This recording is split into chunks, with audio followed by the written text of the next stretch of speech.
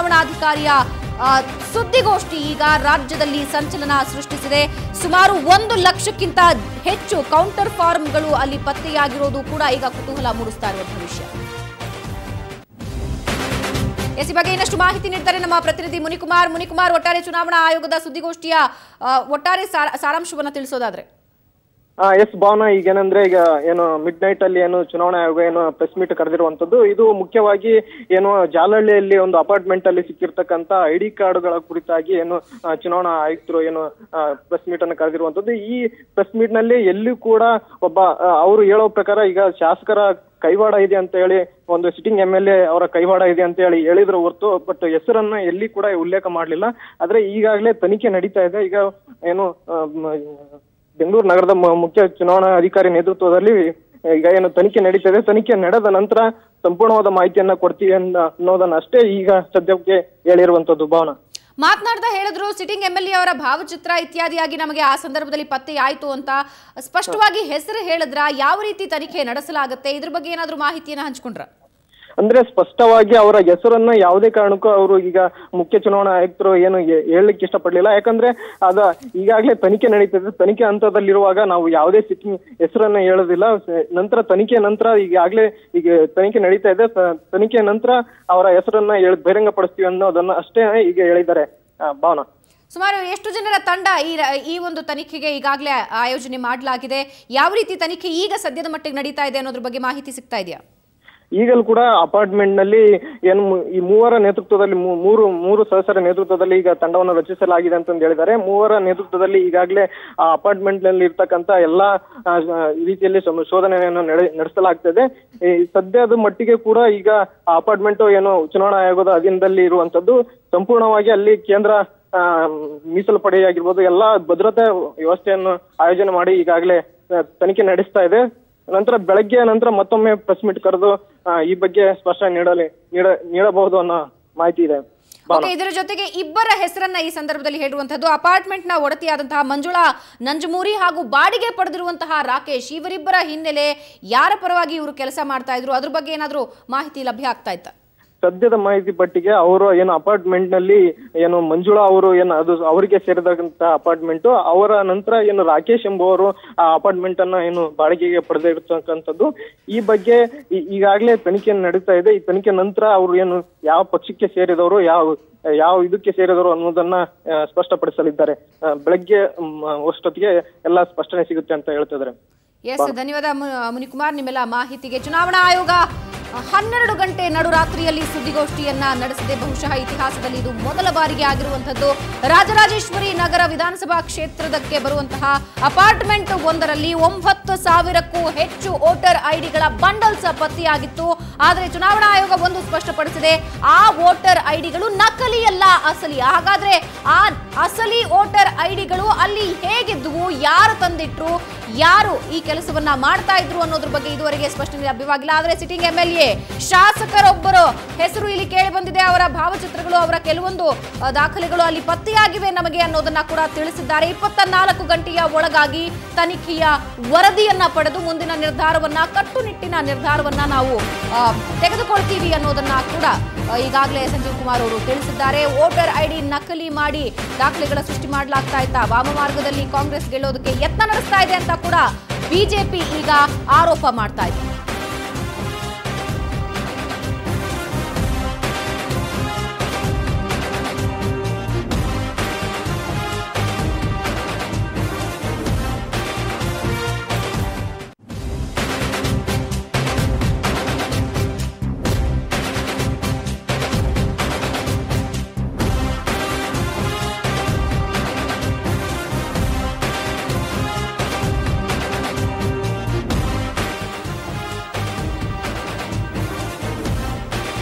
Voter ID ನಕಲು ಮಾಡಿ ದೊಡ್ಡ ಭ್ರಷ್ಟಾಚಾರ ನಡೀತಾ ಇದೆ. ವಾಮ ಮಾರ್ಗದಲ್ಲಿ ಚುನಾವಣೆ ಗೆಲ್ಲುವುದಕ್ಕೆ ಕಾಂಗ್ರೆಸ್ ಪ್ರಯತ್ನ ಮಾಡ್ತಾ ಇದೆ. ಶಾಸಕ ಮುನಿರತ್ನ ವಿರುದ್ಧ ತಕ್ಷಣವೇ ಕ್ರಮ ತೆಗೆದುಕೊಳ್ಳಬೇಕು ಅಂತ ಬೆಂಗಳೂರಿನಲ್ಲಿ ಕೇಂದ್ರ ಸಚಿವ ಅನಂತ್ ಕುಮಾರ್ ಹೇಳಿಕೆ ನೀಡಿದ್ದಾರೆ. ತಕ್ಷಣ ಚುನಾವಣಾ ಆಯೋಗ ಈ ಕುರಿತಾಗಿ ಕ್ರಮ ತೆಗೆದುಕೊಳ್ಳಬೇಕು ಅಂತ ಒತ್ತಾಯಿಸ್ತಾ ಇದ್ದಾರೆ.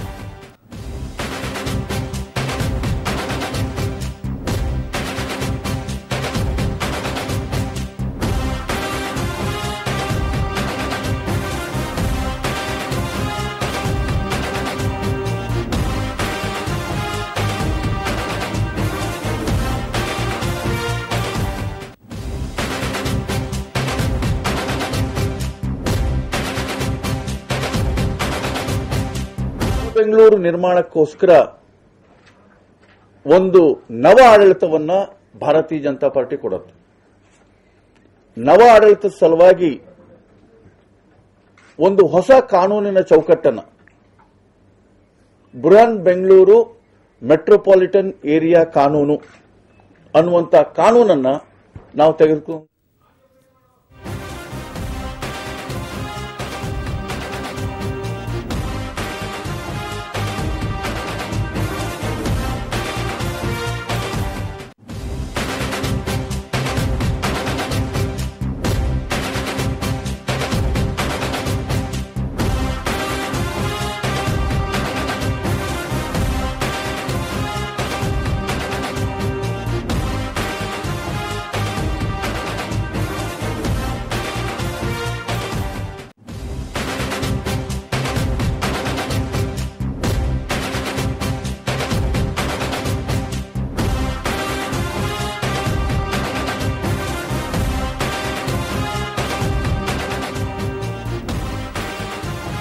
ವಾಮ ಮಾರ್ಗದಲ್ಲಿ ಚುನಾವಣೆ ಗೆಲ್ಲೋದಕ್ಕೆ ಕಾಂಗ್ರೆಸ್ ಪ್ರಯತ್ನ ಮಾಡ್ತಾ ಇದೆ ಅಂತ ಕೇಂದ್ರ ಸಚಿವ ಅನಂತಕುಮಾರ್ ಹೆಗಡೆ ವಾಗ್ದಾಳಿ ನಡೆಸಿದ್ದಾರೆ. ನಕಲಿ ವೋಟರ್ ಐಡಿ ಅಕ್ರಮ, ದೊಡ್ಡ ಪ್ರಮಾಣದಲ್ಲಿ ಭ್ರಷ್ಟಾಚಾರ ನಡೆದಿದೆ. ತಕ್ಷಣವೇ ಈ ಚುನಾವಣೆಯನ್ನ ಮುಂದೂಡಬೇಕು ಅಂತ ಕೂಡ ಚುನಾವಣಾ ಆಯೋಗವನ್ನ ಅನಂತಕುಮಾರ್ ಒತ್ತಾಯಿಸಿದ್ದಾರೆ.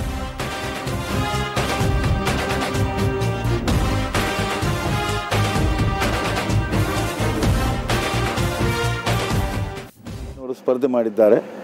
ಈ ಎರಡೂ ಕಡೆನೂ ವ್ಯಾಪಕವಾದಂಥ ಚುನಾವಣಾ ಅಕ್ರಮಗಳು ಇವತ್ತು ಬೆಳಕಿಗೆ ಬಂದಿದ್ದಾವೆ. ವಿಶೇಷವಾಗಿ ಆರ್ ಆರ್ ನಗರದಲ್ಲಿ 16,000 ಗಟ್ಟಲೆ ನಕಲಿ ಮತದಾರ ಗುರುತಿನ ಚೀಟಿಗಳು ಇವತ್ತು ಎಲೆಕ್ಷನ್ ಕಮಿಷನ್ಗೆ ಸಿಕ್ಕಿದೆ.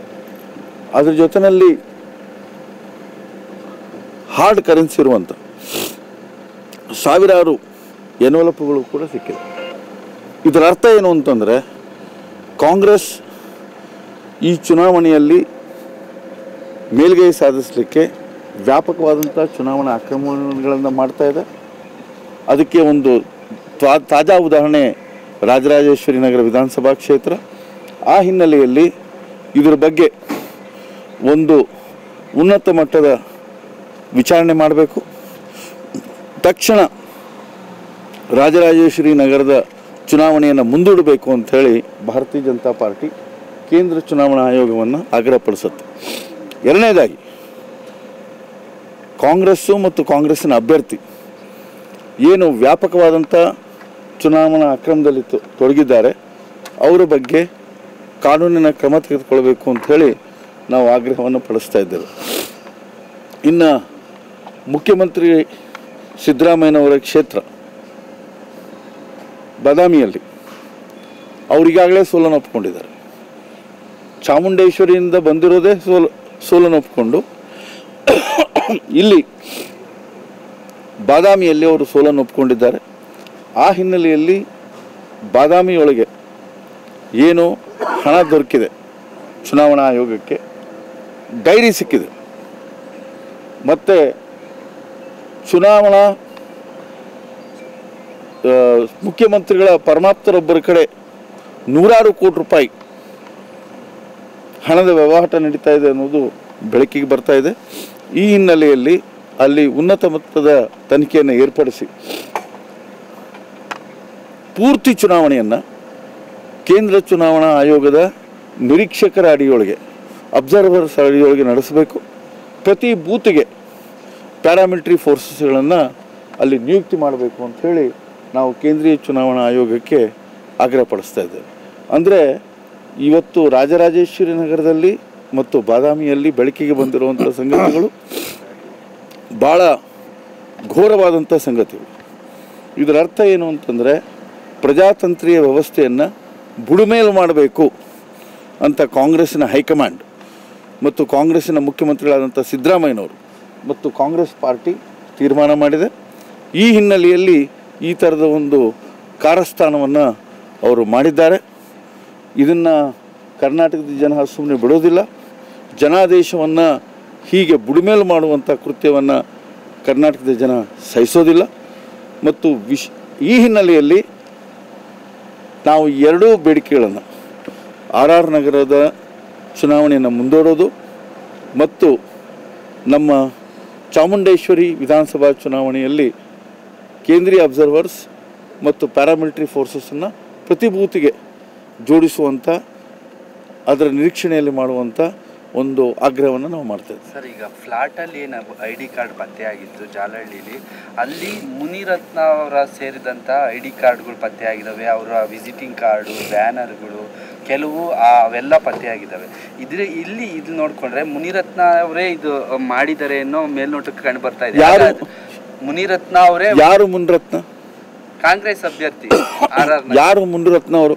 ಕಾಂಗ್ರೆಸ್ ಅಭ್ಯರ್ಥಿ. ಮುನಿರತ್ನ ಅವರು ಕಾಂಗ್ರೆಸ್ಸಿನ ಅತ್ಯಂತ ಪ್ರಭಾವಿ ಅಭ್ಯರ್ಥಿ.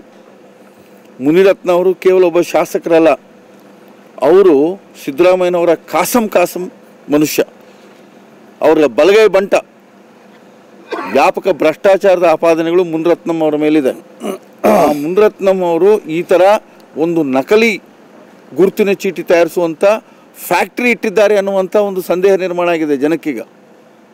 ಫ್ಯಾಕ್ಟ್ರಿ ಅಂದರೆ 16,000 ಮಟ್ಟದಲ್ಲಿ ನಕಲಿ ಗುರುತಿನ ಚೀಟಿಗಳು, ಕರೆನ್ಸಿ ಹಾಕಿದಂಥ ಎನ್ವಲಪ್ಗಳು ಇವತ್ತು ದೊರಕ್ತಾ ಇದೆ ಅಂತಂದರೆ, ಅದ್ರ ಜೊತೆಯಲ್ಲಿ ಇದನ್ನೆಲ್ಲ ಮಾಡ್ತಾ ಇದ್ದಂಥವನ ಪರ್ಸು, ಅವನ ವಿವರಗಳು ಎಲ್ಲ ಸಿಕ್ಕಿದೆ ಅಂತಂದರೆ ಇದನ್ನು ಸುತರಾಮ್ ಬಿಡ್ತಕ್ಕದ್ದಲ್ಲ. ಇದನ್ನು ಚುನಾವಣಾ ಆಯೋಗದವರು ಗಂಭೀರವಾಗಿ ತೆಗೆದುಕೊಂಡು ರಾಜರಾಜೇಶ್ವರಿ ನಗರದ ಚುನಾವಣೆಯನ್ನು ತಕ್ಷಣ ಕೌಂಟರ್ಮ್ಯಾಂಡ್ ಮಾಡಿ ಮುಂದೂಡಿ ಇದರ ಹಿಂದಿರುವಂಥ ಮುನಿರತ್ನಂ ಅವ್ರನ್ನ ಬಂಧಿಸಿ ಮತ್ತು ಆ ಹಸ್ತಕರನ್ನೆಲ್ಲ ಬಂಧಿಸಿ ಅವರ ಮೇಲೆ ಅತ್ಯಂತ ಕಠಿಣವಾದಂಥ ಕಾನೂನಿನ ಕ್ರಮವನ್ನು ತೆಗೆದುಕೊಳ್ಬೇಕು. ಇನ್ನು ಬಾದಾಮಿಯಲ್ಲಿ ಲಜ್ಜೆಗೇಡಿತನದ ಪರಮಾವಧಿ ಮುಖ್ಯಮಂತ್ರಿಗಳು ಸ್ಪರ್ಧಿಸ್ತಾ ಇದ್ದಾರೆ. ಅಲ್ಲಿ ನೋಟುಗಳು ಕಂತೆಯಲ್ಲಿ ಮುಖ್ಯಮಂತ್ರಿಗಳ ಹಸ್ತಕರದಿಂದ ಸಿಗುವಂಥ ಒಂದು ವಾತಾವರಣ ನಿರ್ಮಾಣ ಆಗಿದೆ. ಈಗ ಒಂದಾದ ಮೇಲೆ ಒಂದು ಉತ್ಖನನ ಆಗ್ತಾ ಇದೆ. ನೂರಾರು ಕೋಟಿ ರೂಪಾಯಿ ವಹಿವಾಟಿದೆ ಅನ್ನುವಂಥ ಸಂದೇಹಗಳು ನಿರ್ಮಾಣ ಆಗಿದೆ. ಆ ಹಿನ್ನೆಲೆಯಲ್ಲಿ ಮುಖ್ಯಮಂತ್ರಿಗಳು ರಾಜ್ಯದ ಜನತೆಗೆ ಸ್ಪಷ್ಟೀಕರಣ ಕೊಡಬೇಕು. ರಾಜ್ಯ ರಾಜಕೀಯದಲ್ಲಿ ಸಂಚಲನ ಸೃಷ್ಟಿಸಿದೆ ವೋಟರ್ ID ಪ್ರಕರಣ. ಬಿಜೆಪಿ ಬಳಿಕ ಕಾಂಗ್ರೆಸ್ ಸುದ್ದಿಗೋಷ್ಠಿಯ ಸರದಿ. ಮಧ್ಯರಾತ್ರಿ 12:30ಕ್ಕೆ ಕಾಂಗ್ರೆಸ್ ನಾಯಕರು ಸುದ್ದಿಗೋಷ್ಠಿ ಕರೆದಿದ್ದಾರೆ. ರಣದೀಪ್ ಸಿಂಗ್ ಸರ್ಜೇವಾಲಾ, ಯಶೋಮತಿ ಠಾಕೋರ್, ಪ್ರಿಯಾಂಕಾ ಚತುರ್ವೇದಿಯಿಂದ ಈ ಸುದ್ದಿಗೋಷ್ಠಿಯನ್ನ ಕರೆಯಲಾಗಿದೆ. ಮಧ್ಯರಾತ್ರಿ 12:30ಕ್ಕೆ ಕಾಂಗ್ರೆಸ್ ಸುದ್ದಿಗೋಷ್ಠಿ ಕರೆದಿದೆ. ಚುನಾವಣಾ ಆಯೋಗದ ಸುದ್ದಿಗೋಷ್ಠಿಯ ನಂತರ ಈಗಷ್ಟೇ ಕೇಂದ್ರ ಸಚಿವ ಅನಂತಕುಮಾರ್ ಮಾತನಾಡ್ತಾ ನೇರ ಆರೋಪವನ್ನ ಕಾಂಗ್ರೆಸ್ ಮೇಲೆ ಮಾಡ್ತಾ ಇದ್ರು.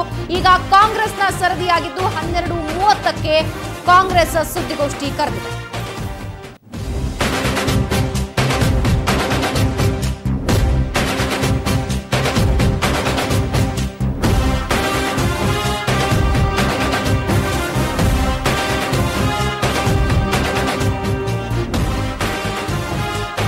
ಮಧ್ಯರಾತ್ರಿ 12:30ಕ್ಕೆ ಕಾಂಗ್ರೆಸ್ ನಾಯಕರು ಸುದ್ದಿಗೋಷ್ಠಿ ಕರೆದಿದ್ದು, ರಣದೀಪ್ ಸಿಂಗ್ ಸರ್ಜೇವಾಲಾ, ಯಶೋಮತಿ ಠಾಕೋರ್, ಪ್ರಿಯಾಂಕಾ ಚತುರ್ವೇದಿಯಿಂದ ಈ ಸುದ್ದಿಗೋಷ್ಠಿಯನ್ನ ಕರೆಯಲಾಗಿದೆ. ರಾಜ್ಯ ರಾಜಕೀಯದಲ್ಲಿ ಭಾರೀ ಸಂಚಲನ ಸೃಷ್ಟಿಸಿದೆ ನಕಲಿ ವೋಟರ್ ID ಪ್ರಕರಣ. ಚುನಾವಣಾ ಆಯೋಗದ ಸುದ್ದಿಗೋಷ್ಠಿ ಬೆನ್ನಲ್ಲೇ ಈಗ ಬಿಜೆಪಿಯೂ ಕೂಡ ಸುದ್ದಿಗೋಷ್ಠಿಯನ್ನ ನಡೆಸಿತ್ತು. ಈಗ ಕಾಂಗ್ರೆಸ್ನ ಸರದಿ 12:30ಕ್ಕೆ ಸುದ್ದಿಗೋಷ್ಠಿಯನ್ನ ಕರೆಯಲಾಗಿದೆ. ರಣದೀಪ್ ಸಿಂಗ್ ಸರ್ಜೇವಾಲಾ, ಯಶೋಮತಿ ಠಾಕೋರ್, ಪ್ರಿಯಾಂಕಾ ಚತುರ್ವೇದಿ ಸುದ್ದಿಗೋಷ್ಠಿಯನ್ನ ನಡೆಸಲಿದ್ದಾರೆ.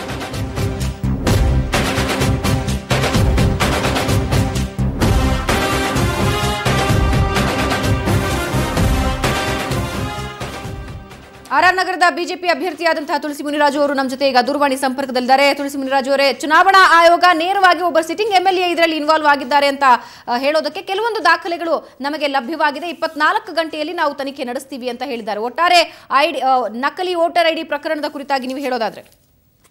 ನೋಡಿ, ಇದರಲ್ಲಿ ಪೂರ್ಣವಾಗಿ ಸರ್ಕಾರದ ಸಹಕಾರದೊಂದಿಗೆ ಶಾಸಕ ತನ್ನ ದಬ್ಬಾಳಿಕೆಯನ್ನ ಕೇವಲ ಜನರ ಮೇಲೆ ಅಷ್ಟೇ ಅಲ್ಲ, ಅಧಿಕಾರಿಗಳ ಮೇಲೆ ತನ್ನ ದರ್ಪವನ್ನ ತೋರಿಸಿ ಅಧಿಕಾರಶಾಹಿ ಎಲ್ಲಾ ಅಧಿಕಾರಿಗಳನ್ನ ತನ್ನ ಬುಟ್ಟಿಯಲ್ಲಿ ಇಟ್ಕೊಂಡು ಇವತ್ತು ನಕಲಿ ID ಕಾರ್ಡ್ಗಳನ್ನ ಮಾಡಿಸಿರುವಂತದ್ದು. ಸುಮಾರು 10,000ಕ್ಕಿಂತ ಹೆಚ್ಚು ID ಕಾರ್ಡ್ಗಳನ್ನ ಕಲೆಕ್ಟ್ ಮಾಡಿರುವಂತದ್ದು, ಅವರಿಗೆ ಹಣವನ್ನ ಹಾಕಿ ಮನೆಗೆ ತಲುಪಿಸುವಂತ ಕೆಲಸವನ್ನ ಮಾಡಿದ್ದಾರೆ.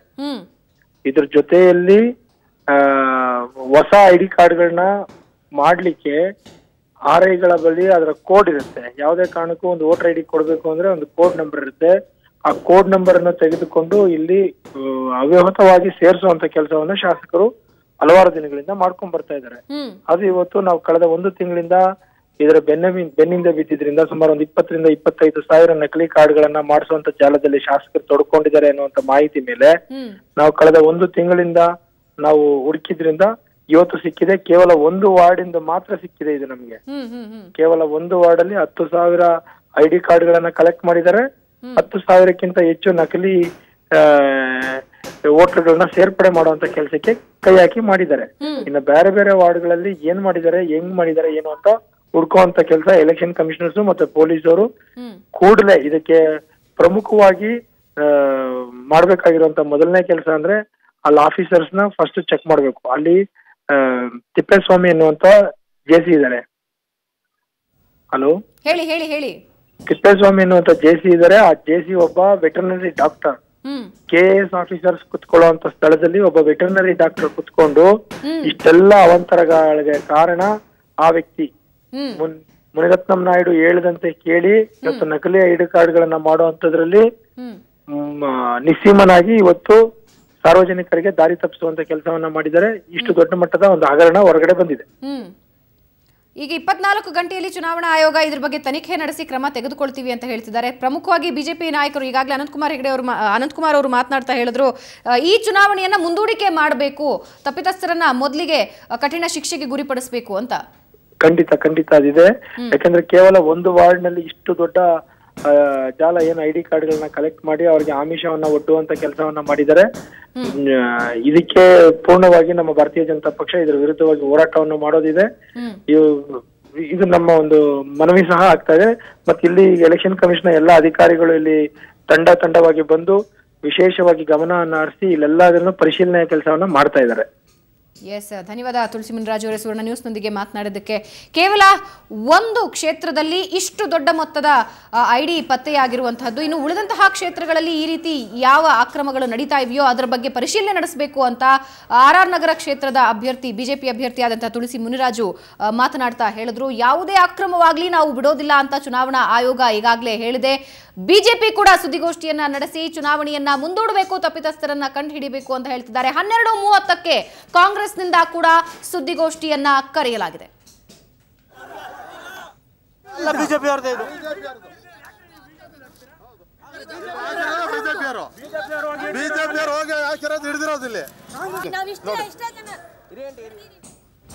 ರಾಜ್ಯ ರಾಜಕೀಯದಲ್ಲಿ ತೀವ್ರ ಸಂಚಲನ ಸೃಷ್ಟಿಸಿದೆ ವೋಟರ್ ID ಪ್ರಕರಣ. ನಡುರಾತ್ರಿಯಲ್ಲಿ ಚುನಾವಣಾ ಆಯೋಗ ಸುದ್ದಿಗೋಷ್ಠಿಯನ್ನ ನಡೆಸುತ್ತೆ ಅಂದ್ರೆ ಇದರ ತೀವ್ರತೆ ಎಷ್ಟು ಅನ್ನೋದನ್ನ ನಾವೆಲ್ಲರೂ ಅರ್ಥ ಮಾಡ್ಕೊಳ್ಬಹುದು. ಆದ್ರೆ ಈಗ ಕಾಂಗ್ರೆಸ್ 12:30ಕ್ಕೆ ಸುದ್ದಿಗೋಷ್ಠಿಯನ್ನ ಕರೆಯಲಿದೆ. ಈ ಕುರಿತಾಗಿ ಸ್ಪಷ್ಟನೆಯನ್ನ ನೀಡಲಿದೆ. ಒಬ್ಬ MLA ಅವರ ಭಾವಚಿತ್ರ ಅಲ್ಲಿ ಸಿಕ್ಕಿದೆ, ಕೆಲವೊಂದು ದಾಖಲೆಗಳು ಸಿಕ್ಕಿವೆ ಅನ್ನೋದನ್ನ ಚುನಾವಣಾ ಆಯೋಗ ಕೂಡ ಹೇಳಿದೆ. ಇದು ಈಗ ತೀವ್ರ ಸಂಚಲನ ಮೂಡಿಸ್ತಾ ಇರುವಂತಹ ವಿಷಯ. ಹಾಗಾದ್ರೆ ತನಿಖೆಯಿಂದ ಏನೆಲ್ಲ ಸತ್ಯಾಂಶಗಳು ಹೊರಬರುತ್ತೆ ಅನ್ನೋದು ಕುತೂಹಲ ಮೂಡಿಸ್ತಾ ಇದೆ. ಈ ಬಗ್ಗೆ ಇನ್ನಷ್ಟು ಡೀಟೇಲ್ಸ್ ಅನ್ನ ಕೊಡ್ತಾರೆ ನಮ್ಮ ಪ್ರತಿನಿಧಿ ಆನಂದ್. ಇಡೀ ರಾಜ್ಯಕ್ಕೆ ಸಂಚಲನ ಸೃಷ್ಟಿಸಿರುವಂತಹ ವಿಷಯ, ಚುನಾವಣಾ ಆಯೋಗ ನಡುರಾತ್ರಿಯಲ್ಲಿ ಒಂದು ಸುದ್ದಿಗೋಷ್ಠಿಯನ್ನ ನಡೆಸಿ ಮಾಹಿತಿ ನೀಡಿರುವಂತಹದ್ದು. ಈಗ ಕಾಂಗ್ರೆಸ್ ಯಾವ ರೀತಿ ಸುದ್ದಿಗೋಷ್ಠಿಯಲ್ಲಿ ಈ ಮೂಲಕ ತನ್ನನ್ನು ತಾನು ಸಮರ್ಥಿಸಿಕೊಳ್ಳೋದಕ್ಕೆ ಸಿದ್ಧವಾಗಿದೆ? ವಿಧಾನಸಭಾ ಕ್ಷೇತ್ರದಲ್ಲಿ ನಕಲಿ ವೋಟರ್ ID ಲಭ್ಯವಾಗಿ ಸಿಕ್ಕಿರುವ ಪ್ರಕರಣ ಸಂಬಂಧಪಟ್ಟ ಹಾಗೆ ಚುನಾವಣಾ ಆಯೋಗ ಈಗ ಈ ಒಟ್ಟಾರೆ ಪ್ರಕರಣವನ್ನು ಅತ್ಯಂತ ಗಂಭೀರವಾಗಿ ತೆಗೆದುಕೊಂಡಿದೆ. ಒಂದು ಕಡೆ ಸಂಪೂರ್ಣವಾಗಿರುವ ತನಿಖೆಯನ್ನು ಮಾಡಲಿಕ್ಕೆ ಮುಂದಾಗಿರುವಂತಹ ರಾಜ್ಯ ಚುನಾವಣಾ ಆಯೋಗ ಈಗಾಗಲೇ ಮೊದಲ ಹಂತದಲ್ಲಿ ಏನು ಲಭ್ಯವಾಗಿರತಕ್ಕಂಥ ಮಾಹಿತಿಗಳನ್ನ ಮಾಧ್ಯಮಗಳಿಗೆ ಬಿಡುಗಡೆ ಮಾಡಿದೆ ಮತ್ತು ಯಾರ್ಯಾರು ತಪ್ಪಿತಸ್ಥರ ವಿರುದ್ಧ ಕಠಿಣ ಕ್ರಮ ಕೈಗೊಳ್ಳುವುದಾಗಿ ಕೂಡ ಚುನಾವಣಾ ಆಯೋಗ ಬಹಳ ಸ್ಪಷ್ಟವಾಗಿ ಹೇಳಿದೆ. ಸೊ ಈ ಹಿನ್ನೆಲೆಯಲ್ಲಿ ಈ ಪ್ರಕರಣವನ್ನು ಅತ್ಯಂತ ಗಂಭೀರವಾಗಿ ತೆಗೆದುಕೊಳ್ಳಬೇಕು, ವಿಶೇಷವಾದ ತನಿಖೆ ಆಗಬೇಕು ಅಂತ ಹೇಳಿ ಪ್ರಮುಖ ಪ್ರತಿಪಕ್ಷವಾಗಿರುವಂತಹ ಬಿಜೆಪಿ ಕೂಡ ಈಗಾಗಲೇ ಒತ್ತಾಯ ಮಾಡಿದೆ. ಸ್ವತಃ ಕೇಂದ್ರ ಸಚಿವರಾಗಿರುವಂತಹ ಅನಂತಕುಮಾರ್, ಪ್ರಕಾಶ್ ಜಾವಡೇಕರ್ ಅವರು ಮಾಧ್ಯಮಗಳಿಗೆ ಪ್ರತಿಕ್ರಿಯೆ ನೀಡುತ್ತಾ ಈ ಪ್ರಕರಣದಲ್ಲಿ ಸ್ಥಳೀಯ ಶಾಸಕರಾಗಿರ್ತಕ್ಕಂಥ ಮುನಿರತ್ನ ಅವರ ಒಂದು ಕೈವಾಡ ಇರತಕ್ಕಂಥದ್ದು ಸ್ಪಷ್ಟವಾಗಿ ಕಂಡು ಬರ್ತದೆ. ಹಾಗಾಗಿ ಈ ಬಗ್ಗೆ ಸಂಪೂರ್ಣ ತನಿಖೆ ಆಗಬೇಕು, ವಿಶೇಷವಾದ ತನಿಖೆಗೆ ನಾವು ಚುನಾವಣಾ ಆಯೋಗವನ್ನು ಒತ್ತಾಯ ಮಾಡ್ತೀನಿ ಅಂತ ಹೇಳಿ ಈಗಾಗಲೇ ಹೇಳಿದ್ದಾರೆ.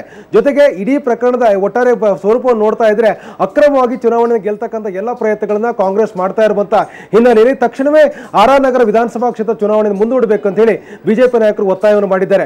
ಮುನಿರತ್ನ ಮೇಲೆ ಹಲವು ಪ್ರಕರಣಗಳು ಈ ಹಿಂದೆ ಇದ್ದ ಕಾರಣಕ್ಕಾಗಿ ಅವರು ಇಂಥ ಅಕ್ರಮಗಳಲ್ಲಿ ಭಾಗಿಯಾಗಿರುವಂತಹ ಅನುಮಾನಗಳಿರುವ ಕಾರಣಕ್ಕಾಗಿ ಅವರ ಮೇಲೆ ಸೂಕ್ತವಾದ ತನಿಖೆ ಆಗಬೇಕು ಅಂತ ಹೇಳಿ ಈಗಾಗಲೇ ಅನಂತಕುಮಾರ್ ಮತ್ತು ಪ್ರಕಾಶ್ ಜಾವಡೇಕರ್ ಒತ್ತಾಯವನ್ನು ಮಾಡಿದ್ದಾರೆ.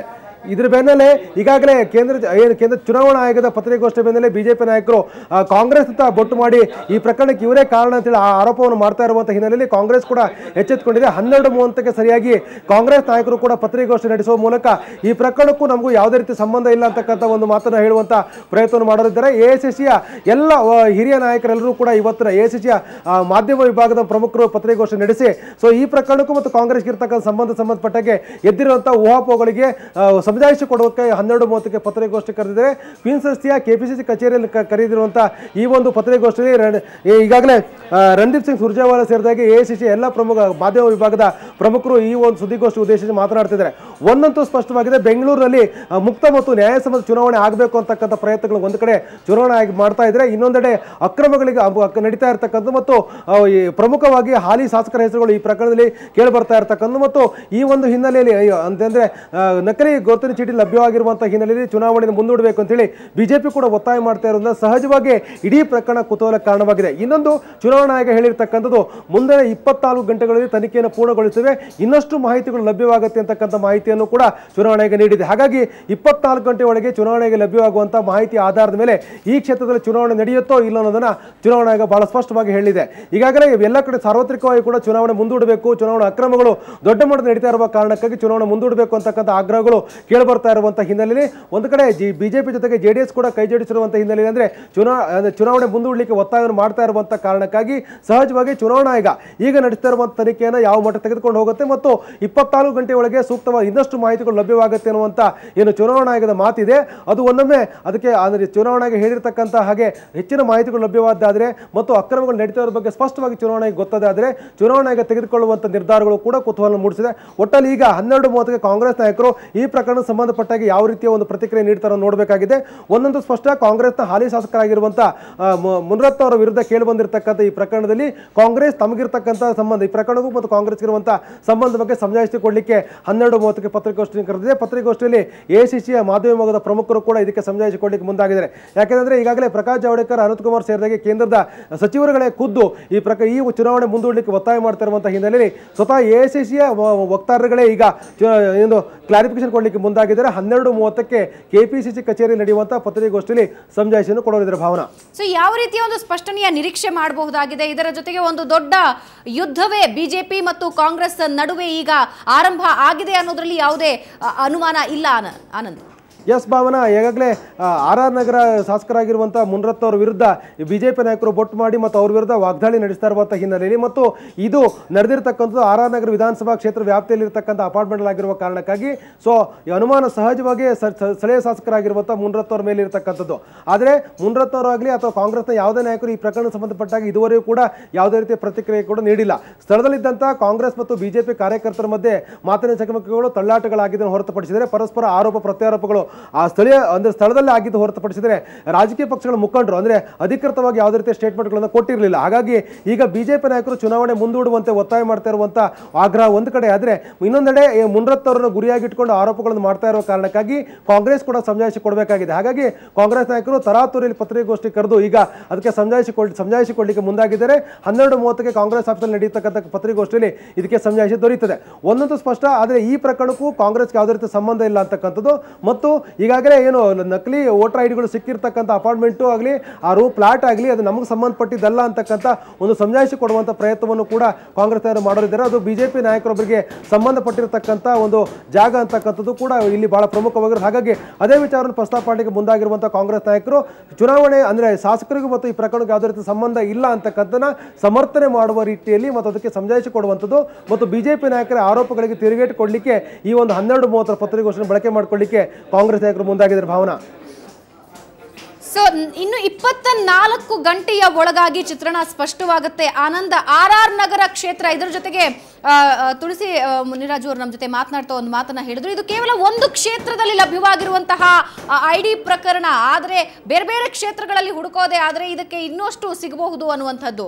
ನಕಲಿ ಐಡಿ ಅಥವಾ ಐಡಿ ಸಿದ್ಧಪಡಿಸುವ ಈ ಒಂದು ಜಾಲ ಅಥವಾ ಈ ಒಂದು ಭ್ರಷ್ಟಾಚಾರ ಈ ಬಾರಿಯ ಚುನಾವಣೆಯ ಮೇಲೆ ಯಾವ ರೀತಿ ಇಂಪ್ಯಾಕ್ಟ್ ಆಗುತ್ತೆ? ಸುವರ್ಣ ನ್ಯೂಸ್ನ ಕವರ್ ಸ್ಟೋರಿ ತಂಡ ಕೂಡ ಇದನ್ನ ಎಳೆಯಾಗಿ ಬೆಚ್ಚಿಟ್ಟಿತ್ತು, ಹೊರ ರಾಜ್ಯಗಳಿಂದ ಯಾವ ರೀತಿ ಜನರನ್ನ ಕರೆಸ್ತಾರೆ ಅಂತ.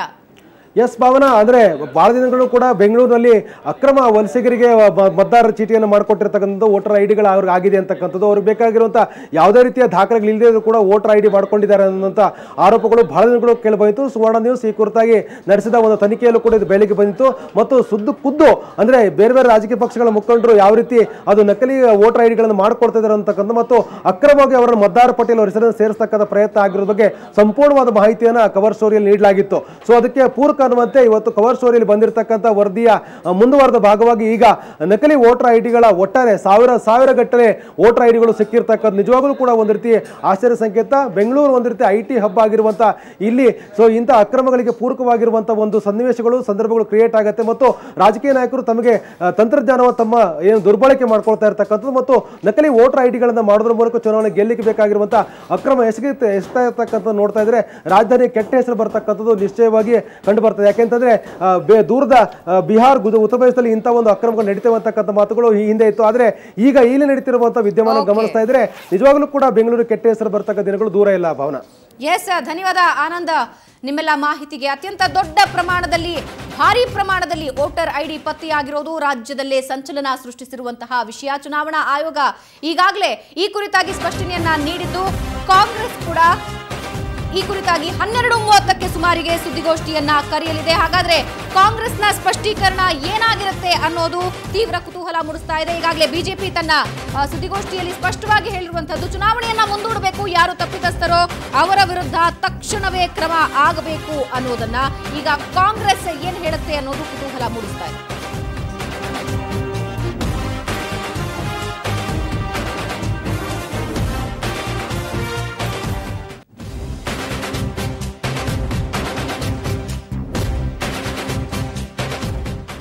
Congress is facing imminent defeat, and it is clear to Congress leaders writing on the wall that they are going to be defeated in the Karnataka assembly election, and therefore they are resorting to all dirty tricks which they are expert in.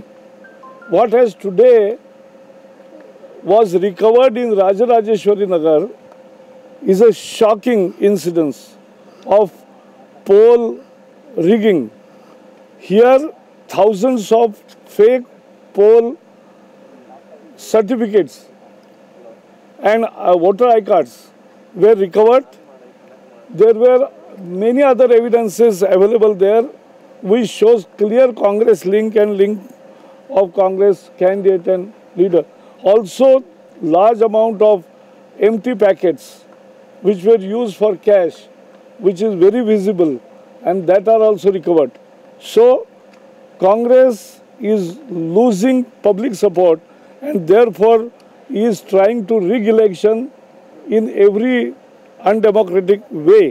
Therefore we condemn this Congress attitude and demand that the Rajarajeshwari Nagar election should be countermanded, because this is not election.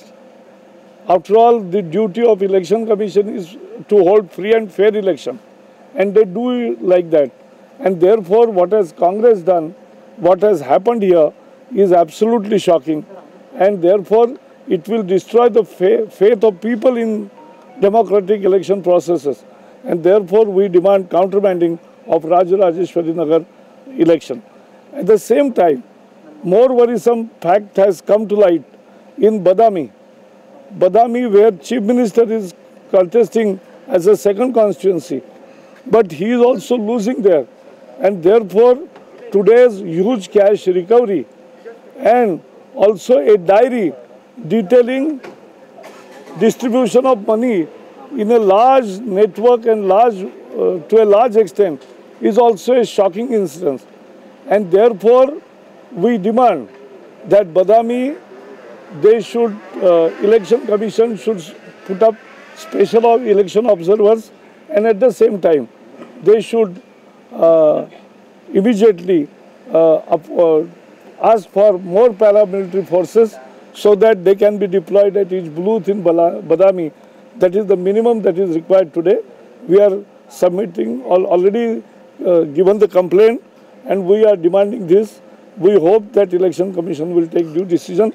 But this has revealed the Congress dirty tricks and what they can do before the elections to the public as well. And therefore the Karnataka voters are intelligent enough. They are genuine, and therefore we are very sure that Karnataka will reject Congress lock, stock and barrel. Sir, will you request the Election Commission to take action against Muniratna? Is there directly involvement in? Yeah, when there is direct involvement of Muniratna, who is an influential Congress leader and a very trustworthy of CM, then it becomes more serious. And if there are evidences, police and the Election Commission should not shy away from taking action. Besides countermanding the election, they can take action against the action against the concerned person also. ನಕಲಿ voter ID ಕರಾಳ ದಂಧೆಯ ಮುಖ ಬಯಲು ಮಾಡಿದ್ದ cover story ತಂಡ ಸುವರ್ಣ news ವರದಿಯಲ್ಲಿ cover story ತಂಡದ ವರದಿಯಲ್ಲೇ ಸ್ಪಷ್ಟವಾಗಿ ಹೇಳಿತ್ತು, ರಾಜ್ಯದಲ್ಲಿ ಯಾವ ರೀತಿ ನಕಲಿ ವೋಟರ್ಗಳನ್ನ ಸೃಷ್ಟಿ ಮಾಡಲಾಗ್ತಾ ಇದೆ, ಹೊರ ರಾಜ್ಯದಿಂದ ಯಾವ ರೀತಿ ಅವರನ್ನ ರಾಜ್ಯಕ್ಕೆ ಕರೆಸಿಕೊಳ್ಳಲಾಗ್ತಾ ಇದೆ, ಯಾವ ರೀತಿ ನಕಲಿ ವೋಟರ್ ಐಡಿಗಳನ್ನ ಮಾಡೋದರ ಮೂಲಕ ಅಕ್ರಮ ಚುನಾವಣೆಯನ್ನ ನಡೆಸೋದಕ್ಕೆ ಯಾವ ರೀತಿ ಸಿದ್ಧತೆಗಳು ನಡೀತಾ ಇವೆ, ಅಲ್ಲಲ್ಲಿ ಟೆಂಟ್ಗಳನ್ನ ಹಾಕೋದರ ಮೂಲಕ ನಕಲಿ ವೋಟರ್ಗಳನ್ನ ಅಲ್ಲಿ ವಾಸ್ತವ್ಯ ಹೂಡುವಂತೆ ಮಾಡಲಾಗ್ತಾ ಇತ್ತು.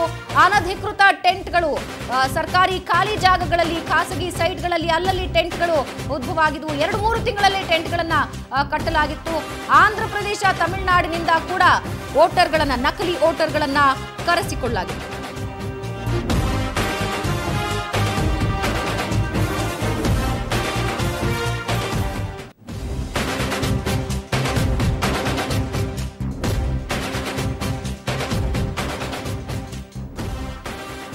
ಎಸ್, ಈ ಕುರಿತಾಗಿ ನಮ್ಮೊಂದಿಗೆ ಮಾಹಿತಿಯನ್ನ ಹಂಚಿಕೊಳ್ಳೋದಕ್ಕೆ ನಮ್ಮ ಪ್ರತಿನಿಧಿ ರವಿಕುಮಾರ್ ನಮ್ಮೊಂದಿಗೆ ಸಂಪರ್ಕದಲ್ಲಿದ್ದಾರೆ. ರವಿ, ಸುವರ್ಣ ನ್ಯೂಸ್ 3 ವಾರದ ಹಿಂದೆಯೇ ಕವರ್ ಸ್ಟೋರಿ ತಂಡ ನಕಲಿ ವೋಟರ್ಗಳ ಬಣ್ಣವನ್ನ ಬಯಲು ಮಾಡಿತ್ತು. ಚುನಾವಣಾ ಅಧಿಕಾರಿಗಳಿಗೂ ಕೂಡ ಈ ಕುರಿತಾಗಿ ಮಾಹಿತಿಯನ್ನ ತಿಳಿಸಿಕೊಟ್ಟಿತ್ತು. ಆದ್ರೆ ಈಗ ಅದು ಎಷ್ಟು ಸತ್ಯ ಅನ್ನೋದು ಈ ಒಂದು ದಾಳಿಯಲ್ಲಿ ಗೊತ್ತಾಗ್ತಾ ಇದೆ. ಖಂಡಿತವಾಗಿ ಭಾವನ, ಯಾಕಂದ್ರೆ ಈ ಬಾರಿಯ ಚುನಾವಣೆ ಬಹುಶಃ 3 ಪಕ್ಷಗಳಿಗೂ ಕೂಡ ಪ್ರತಿಷ್ಠೆಯ ಕಣವಾಗಿರುವಂತದ್ದು. ಅಂದ್ರೆ ಗೆಲ್ಲಬೇಕಾದಂತಹ ಪರಿಸ್ಥಿತಿ ಕಾಂಗ್ರೆಸ್ಗೆ ಇರ್ಬೋದು, ಮತ್ತೆ ಬಿಜೆಪಿ ಇರ್ಬೋದು, ಮತ್ತೆ JDS ಕೂಡ ಇರುವಂತದ್ದು. ಅಂದ್ರೆ ಎಷ್ಟರ ಮಟ್ಟಿಗೆ ಪ್ರತಿಷ್ಠೆಯನ್ನ ಪಣಕ್ಕಿಟ್ಟು ಈ ಬಾರಿ ಚುನಾವಣೆ ನಡೆಸ್ತಾ ಇದೆ ಅಂದ್ರೆ ಸಹಜವಾಗಿ ಉಂಟಾಗುವಂತಹ ಪ್ರಶ್ನೆ ಅಂದ್ರೆ ಅಕ್ರಮಗಳ ಮೂಲಕವೇ ಸಾಕಷ್ಟು ಈ ಬಾರಿಯ ಚುನಾವಣೆ ನಡೆಯುತ್ತೆ ಅನ್ನುವಂತಹ ಒಂದು ವಿಚಾರ ಕವರ್ ಸ್ಟೋರಿ ತಂಡದ ಗಮನಕ್ಕೆ ಬರುತ್ತೆ. ಈ ಒಂದು ಹಿನ್ನೆಲೆಯಲ್ಲಿ ನಾವು ಸಾಕಷ್ಟು ಮಾಹಿತಿಯನ್ನ ಕಲೆಕ್ಟ್ ಮಾಡ್ಕೊಳ್ಳೋ ಸಂದರ್ಭದಲ್ಲಿ ಬೇರೆ ರಾಜ್ಯಗಳಿಂದ ಬೆಂಗಳೂರಿಗೆ ಕರ್ಕೊಂಡ್ಬಂದು ನಕಲಿ ವೋಟರ್ ಐಡಿಗಳನ್ನ ಕ್ರಿಯೇಟ್ ಮಾಡ್ತಾರೆ ಅನ್ನುವಂತಹ ಒಂದು ಸ್ಫೋಟಕ ಮಾಹಿತಿಯನ್ನ ಕವರ್ ಸ್ಟೋರಿ ಕಳೆದ 2 ವಾರಗಳ ಹಿಂದೆ ಪ್ರಸಾರ ಮಾಡಿತ್ತು. ಅದು ಇವತ್ತು ಸತ್ಯ ಅನ್ನೋದು ಸಾಬೀತಾಗಿರುವಂಥದ್ದು. ಯಾಕಂದ್ರೆ ಕೆಂಗೇರಿ ಇರ್ಬೋದು, ಮತ್ತೆ ಬ್ಯಾಡರಳ್ಳಿ ಇರ್ಬೋದು, ಮತ್ತೆ ಯಲಹಂಕ ಇರ್ಬೋದು, ಮತ್ತೆ ಬಂಡೆ ಹೊಸೂರು ಇರ್ಬೋದು, ದಾಸರಳ್ಳಿ ಇರ್ಬೋದು, ಈ ಭಾಗಗಳಲ್ಲಿ ಅತಿ ಹೆಚ್ಚಾಗಿ ನಕಲಿ ವೋಟರ್ಗಳು ಇದ್ದಾರೆ ಅನ್ನುವಂತಹ ಮಾಹಿತಿಯನ್ನ ಮೊದಲನೇದಾಗಿ ತಿಳಿಸಿಕೊಟ್ಟಿರುವಂತಹ ಕವರ್ ಸ್ಟೋರಿಯ ತನಿಖೆ ಇವತ್ತು ಸತ್ಯ ಅನ್ನುವಂತಹ ಮಾಹಿತಿ ಹೊರಬರ್ತಿರುವಂತದ್ದು. ಭಾವನಾ, ಎಸ್, ಅದರ ವಿವರವನ್ನ ನೀಡೋದಾದ್ರೆ ಕವರ್ ಸ್ಟೋರಿ ತಂಡದ ತನಿಖೆಯಲ್ಲಿ ಬಯಲಾದಂತಹ ಸತ್ಯಾಂಶ ಹಾಗೂ ಚುನಾವಣಾ ಅಧಿಕಾರಿಗಳು ಆ ಸಂದರ್ಭದಲ್ಲಿ ಏನಂತ ಪ್ರತಿಕ್ರಿಯಿಸಿದ್ರು? ಖಂಡಿತವಾಗಿ, ಯಾಕಂದ್ರೆ ಪ್ರಮುಖವಾಗಿ ಬಂಡೆ ಹೊಸೂರು ಇರ್ಬೋದು, ಕಣ್ಣೂರು ಇರ್ಬೋದು, ಯಲಹಂಕ ಇರ್ಬೋದು, ಮತ್ತೆ ದಾಸರಳ್ಳಿ ಇರ್ಬೋದು, ರಾಜರಾಜೇಶ್ವರ ನಗರಕ್ಕೆ ವಿಧಾನಸಭಾ ಕ್ಷೇತ್ರಕ್ಕೆ ಸಂಬಂಧಪಟ್ಟಂತಹ ಕೆಲವೊಂದಷ್ಟು ಪ್ರದೇಶಗಳಲ್ಲಿ ನಕಲಿ ವೋಟರ್ ಐಡಿಗಳನ್ನ ಕ್ರಿಯೇಟ್ ಮಾಡ್ತಾ ಇದ್ದಾರೆ. ಅಂದ್ರೆ ನಕಲಿ ವೋಟರ್ ಐಡಿಗಳು ಅಂದ್ರೆ ಇವರು ಕೂಡ ಭಾರತೀಯ ಪ್ರಜೆಗಳಾಗಿರ್ತಾರೆ. ಅಂದ್ರೆ UP ಪ್ರದೇಶದಲ್ಲಿರ್ಬೋದು, ಮತ್ತೆ ಆಂಧ್ರದಲ್ಲಿರ್ಬೋದು, ಮತ್ತೆ ತೆಲಂಗಾಣದಲ್ಲಿರ್ಬೋದು, ಮತ್ತೆ ತಮಿಳಿರ್ಬೋದು, ಅಂದ್ರೆ ಅಲ್ಲೂ ಕೂಡ ವೋಟರ್ ಐಡಿ ಹೊಂದಿರ್ತಾರೆ. ಇಲ್ಲಿ ಕೆಲಸದ ನೆಪದಲ್ಲಿ ಅಥವಾ ಯಾವುದೋ BBMP ಕಾಂಟ್ರಾಕ್ಟ್ ನ ಗುತ್ತಿಗೆ ಕೆಲಸದಲ್ಲಿ ಇಲ್ಲಿಗೂ ಕೂಡ ಒಂದು ದೊಡ್ಡ ತಂಡವನ್ನ ಇಲ್ಲಿ ಕರ್ಸ್ಕೊಂಡ್ ಬರ್ತಾರೆ. ಅಂದ್ರೆ ಕೇವಲ ಎಲೆಕ್ಷನ್ ಟೈಮ್ ಅಲ್ಲಿ ಮಾತ್ರ ಅವ್ರನ್ನ ಇಲ್ಲಿ ಕರ್ಸ್ಕೊಂಡ್ ಬಂದು ಇಲ್ಲೂ ಕೂಡ ಒಂದು ಡೂಪ್ಲಿಕೇಟ್ ಐಡಿಗಳನ್ನ ಕ್ರಿಯೇಟ್ ಮಾಡ್ಕೊಂಡು ಎಲೆಕ್ಷನ್ ಟೈಮ್ ಅಲ್ಲಿ ಮಾತ್ರ ವೋಟ್ ಹಾಕುವಂತಹ ಪ್ರಕ್ರಿಯೆ ಈ ಒಂದು ಕ್ರಿಯೆಯಲ್ಲಿ ನಡೆಯುತ್ತೆ. ಭಾವನಾ, ಎಸ್, ಅದು ಅಷ್ಟು ಸುಲಭವ ಅನ್ನೋದು, ಒಬ್ಬ ಜನಸಾಮಾನ್ಯ ಇದನ್ನ ನೋಡೋದಾದ್ರೆ ಅಷ್ಟು ಸುಲಭವ ಒಂದು ನಕಲಿ ವೋಟರ್ ಐಡಿ ಕ್ರಿಯೇಟ್ ಮಾಡೋದು, ಹೊರ ರಾಜ್ಯದಿಂದ ಯಾರನ್ನೋ ಕರೆಸಿ ವೋಟ್ ಹಾಕಿಸುವಂತಹದ್ದು ಅಂತ ಯಾವ ರೀತಿ ಆ ಜಾಲ ಕೆಲಸ ಮಾಡುತ್ತೆ? ಖಂಡಿತ ಪ್ರಮುಖವಾಗಿ BBMP ಮಾಡಿರುವಂತಹ ಒಂದು ದೊಡ್ಡ ತಪ್ಪು ಅಂದ್ರೆ ಈ ಬಾರಿಯ ಚುನಾವಣೆಗೆ ಅಂದ್ರೆ ಮತದಾರನ ಹೊಸದಾಗಿ ಸೇರ್ಪಡೆಯಾಗುವಂತಹ ಮತದಾರ ಯಾರಿದ್ರೆ ಅವರೆಲ್ಲರೂ ಕೂಡ ಬೆಂಗಳೂರಿನಲ್ಲಿ ಅಥವಾ BBMP ಕಚೇರಿಗಳಲ್ಲಿ ಹೆಸರನ್ನ ನೋಂದಾಯಿಸಿಕೊಂಡ್ರೆ ಸಂಬಂಧಪಟ್ಟಂತಹ ದಾಖಲಾತಿಗಳನ್ನು ಕೊಡಬೇಕು. ಆ ಒಂದು ಪ್ರಕ್ರಿಯೆಯಲ್ಲಿ ಮಾತ್ರ ಹೆಸರುಗಳು ಮತದಾರರ ಪಟ್ಟಿ ನೋಂದಾಯಿಸ್ತವೆ. ಆದ್ರೆ ಈ ಬಾರಿಯ ಚುನಾವಣೆಯಲ್ಲಿ ಏನ್ ಮಾಡಿದಾರೆ ಅಂದ್ರೆ ಔಟ್ಸೋರ್ಸ್ ಕೊಟ್ಟಿದ್ದಾರೆ. ಯಾವುದೋ ಒಂದು ಸೈಬರ್ ಸೆಂಟರ್ಗೆ ಕೊಟ್ಟಿರುವಂತಹ ವಿಚಾರಕ್ಕೆ ಸೈಬರ್ ಸೆಂಟರ್ ಕೊಡೋದು, ಅಲ್ಲಿಂದ ವೋಟರ್ ಐಡಿಗಳನ್ನ ಕ್ರಿಯೇಟ್ ಮಾಡಿದ್ರೆ ಅಲ್ಲಿ ಅವ್ರಿಗೆ ಯಾವುದೇ ಆಧಾರ್ ಕಾರ್ಡ್ ಇರ್ಬೋದು, ಯಾವುದೇ ದಾಖಲಾತಿಗಳು ಕೊಡಲ್ಲ. ಕೇವಲ ರೆಂಟ್ ಅಗ್ರಿಮೆಂಟ್ ಕೊಟ್ರೆ ಮಾತ್ರ ವೋಟರ್ ಐಡಿಗಳನ್ನ ಕ್ರಿಯೇಟ್ ಮಾಡುವಂತಹ ವ್ಯವಸ್ಥೆ ಮಾಡಿದ್ರೆ ಬಹುಶಃ ಇಷ್ಟು ದೊಡ್ಡ ಅಕ್ರಮಕ್ಕೆ ಕಾರಣ ಅನ್ಬೋದು ಭಾವನಾ. ಎಸ್ ರವಿ, ಈಗ ಇದು ಈ ಬಾರಿಯ ಚುನಾವಣೆ ನಾವು ಸುವರ್ಣ ನ್ಯೂಸ್ನ ಕವರ್ ಸ್ಟೋರಿ ತಂಡ ಹೇಳ್ತಿತ್ತು, ಹೊರ ರಾಜ್ಯದಿಂದ ಬಂದವರು ನಮ್ಮ ರಾಜ್ಯದ ಹಣೆ ಬರಹವನ್ನ ನಿಗದಿ ಮಾಡ್ತಾರೆ, ನಿರ್ಧಾರ ಮಾಡ್ತಾರೆ ಅಂತ. ಆದ್ರೆ ಇಷ್ಟು ದೊಡ್ಡ ಮಟ್ಟಕ್ಕೆ ಐಡಿಗಳು ಪತ್ತೆಯಾಗಿರೋದು, ಹಾಗೆ ಈಗಾಗಲೇ ಚುನಾವಣಾ ಆಯೋಗ ಹೇಳ್ತಾ ಇದ್ದು ಕೌಂಟರ್ ಫಾರ್ಮ್ 1 ಲಕ್ಷಕ್ಕಿಂತ ಜಾಸ್ತಿ ಪತ್ತೆಯಾಗಿದೆ ಅಂತ. ಯಾವ ರೀತಿ ಮಾರಕ ಅಂತೀರಿ?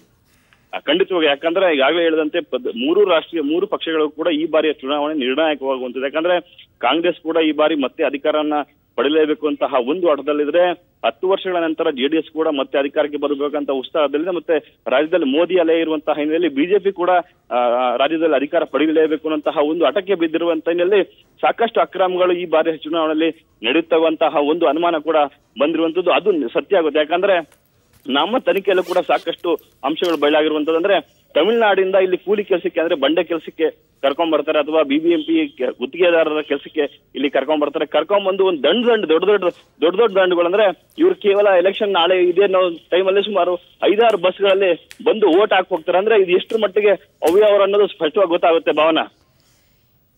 ಎಸ್ ರವಿ, ಧನ್ಯವಾದ ನಿಮ್ಮೆಲ್ಲ ಮಾಹಿತಿಗೆ.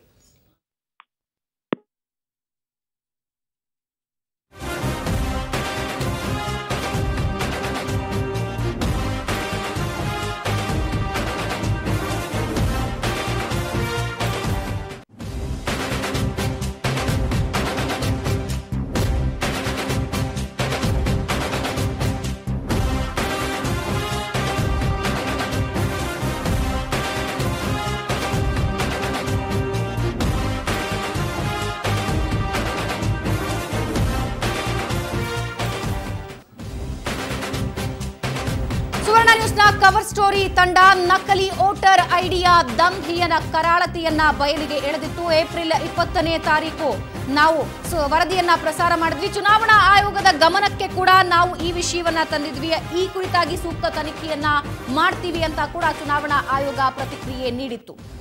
ಪಕ್ಕದ ರಾಜ್ಯಗಳಿಂದ ಇಲ್ಲಿಗೆ ಕರೆದುಕೊಂಡು ಬಂದು ಇಲ್ಲಿನ ವೋಟರ್ ಐಡಿಗಳನ್ನ ಅವರಿಗೆ ಸೃಷ್ಟಿಸಿ ನಕಲಿ ವೋಟ್ಗಳನ್ನ ಹಾಕಿಸಲಾಗ್ತಾ ಇದೆ. ನಾವು ಈಗಾಗಲೇ ಯಾವ ರೀತಿ ಶೆಡ್ಗಳು ನಿರ್ಮಾಣ ಆಗ್ತಾ ಇದೆ, ಅಲ್ಲಲ್ಲಿ ಸರ್ಕಾರಿ ಜಾಗ ಇತ್ಯಾದಿಯಾಗಿ ಅಲ್ಲಲ್ಲಿ ಶೆಡ್ಗಳು ಹೇಗೆ ನಿರ್ಮಾಣ ಆಗ್ತಾ ಇದೆ, ಎಲ್ಲಿಂದ ಹರಿದು ಬರ್ತಾ ಇದೆ ಇಷ್ಟು ದೊಡ್ಡ ಮಟ್ಟಿಗಿನ ಜನಸಂಖ್ಯೆ ಅನ್ನೋದನ್ನ ನಾವು ನಿಮಗೆ ತಿಳಿಸ್ತಾ ಇದ್ವಿ. ನಕಲಿ ವೋಟರ್ಗಳನ್ನ ಸೃಷ್ಟಿಸುವ ಒಂದು ದೊಡ್ಡ ಜಾಲವೇ ಕೆಲಸ ಮಾಡ್ತಾ ಇದೆ. ಈಗ RR ನಗರದ ಅಪಾರ್ಟ್ಮೆಂಟ್ ನಲ್ಲಿ ಸಿಕ್ಕಿರುವಂತಹ ಬಂಡಲ್ ಗಟ್ಟಲೆ ಐಡಿ ಕಾರ್ಡ್ಗಳು ಇದಕ್ಕೆ ಪುಷ್ಟಿ ನೀಡ್ತಾ ಇವೆ. ಈ ದಂಧೆಯನ್ನ ಬಯಲಿಗೆ ಎಳೆದದ್ದು ಸುವರ್ಣ ನ್ಯೂಸ್. ನಕಲಿ ವೋಟರ್ಗಳನ್ನ ಯಾವ ರೀತಿ ರಾಜ್ಯಕ್ಕೆ ಕರೆತರಲಾಗ್ತಾ ಇದೆ, ಈ ಚುನಾವಣೆಯ ಮೇಲೆ ಯಾವ ರೀತಿ ಅಕ್ರಮದ ಕರಿನೆರಳಿದೆ ಅನ್ನೋದನ್ನ ಇಂಚಿಂಚು ಮಾಹಿತಿ ಸುವರ್ಣ ನ್ಯೂಸ್ ರಹಸ್ಯ ಕಾರ್ಯಾಚರಣೆಯ ಮೂಲಕ ಕವರ್ ಸ್ಟೋರಿ ತಂಡ ಬಯಲು ಮಾಡಿತ್ತು. ಈಗ ಚುನಾವಣಾ ಆಯೋಗ ಕೂಡ ಈ ಕುರಿತಾಗಿ ಮಾತನಾಡಿದ್ದು 24 ಗಂಟೆಯೊಳಗೆ RR ನಗರದಲ್ಲಿ ಸಿಕ್ಕಂತಹ ವೋಟರ್ ಐಡಿಗಳ ಕುರಿತಾಗಿ ತನಿಖೆಯನ್ನ ನಡೆಸಿ ಸೂಕ್ತ ಕ್ರಮ ತೆಗೆದುಕೊಳ್ತೀವಿ ಅಂತ ಹೇಳಿದರು.